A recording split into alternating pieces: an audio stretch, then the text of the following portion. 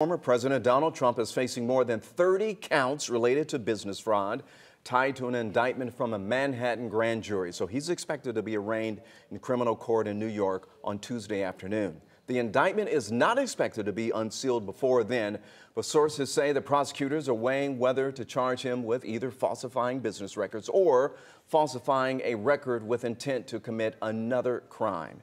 And tonight, 11 Live's Karis Belger is going to break down the differences between that Manhattan case and the separate investigation involving the former president here in Fulton County.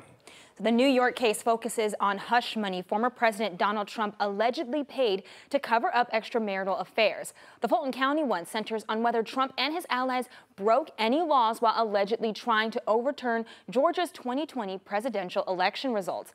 In that case, no one has been indicted yet, but there are indications they could be soon.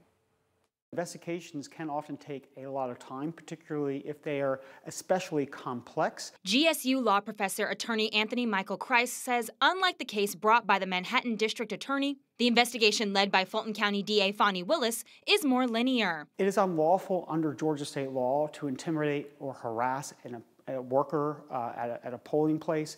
It's also unlawful to interfere with an election. The indictment recently brought by the Manhattan DA, Alvin Bragg, specifically focuses on allegations that Trump and his businesses made payments during the 2016 presidential campaign to cover up affairs. It could be the business records. There might be some campaign finance questions there. There may very well be other tax-related issues. We know from subpoenas, multiple people are under investigation in the Fulton County case. And while only part of the Fulton County Special Purpose Grand Jury report has been released, it shows the jury believes one or more witnesses may have committed perjury. What's unknown is who could face charges, with the Fulton County DA saying weeks ago that a decision was imminent.